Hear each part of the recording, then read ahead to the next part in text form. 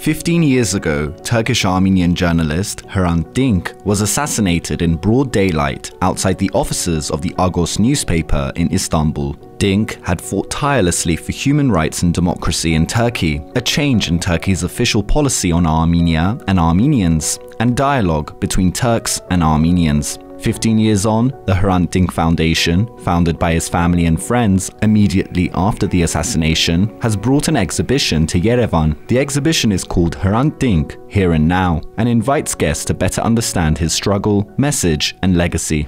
So for those of you wondering where the exhibition actually is, it's literally a stone's throw Yerevan style. The Vernissage market is about 100 meters that way, and the Republic Square is less than a mile away. The exhibition is open till July 31st at the Armenian Center for Contemporary Experimental Art. Let's go check it out. This exhibition is based on the 23.5 Hrant Dink Memorial in Istanbul. This year is the 15th anniversary of Dink's assassination, so it made sense to us to hold the first exhibition outside Turkey, in Yerevan.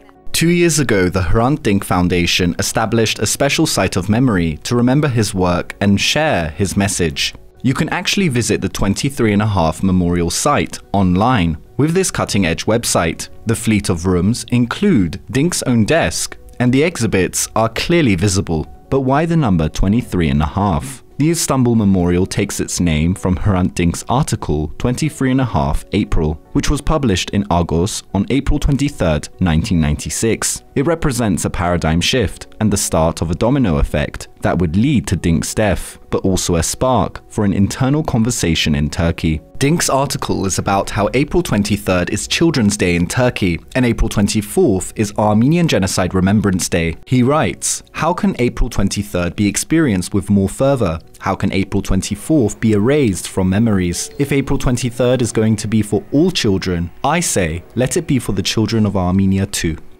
A screen system has also been installed so that attendees in the Istanbul Memorial site can see the attendees in Yerevan and speak to each other over an audio system. Another heartwarming addition is that visitors will be guided through the exhibition by Hrant Dink himself in Armenian and Turkish.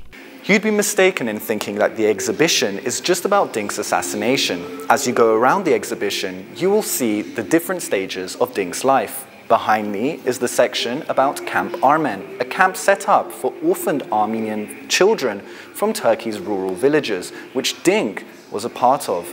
The Turkish state later seized the camp, and in 2015 the owners were having it demolished. This led to a widespread civic campaign in Turkey, which was joined by both Armenians and Turks.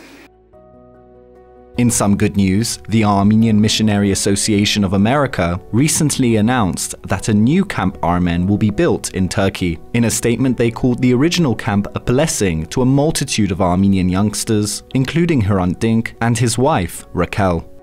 The exhibition walks visitors through Dink's life, the articles he penned, and explains why the Agos newspaper was a trailblazer in Turkey at a time when it was extremely dangerous to grapple with these taboo topics. All these black pieces of paper on the wall denote a time where Dink experienced some sort of persecution, be it being called in by intelligence officers, being taken to court by the Turkish state, or even having death threats or protest movements outside his office by Turkish ultranationalist groups. This would all, of course, eventually lead to Dink's assassination.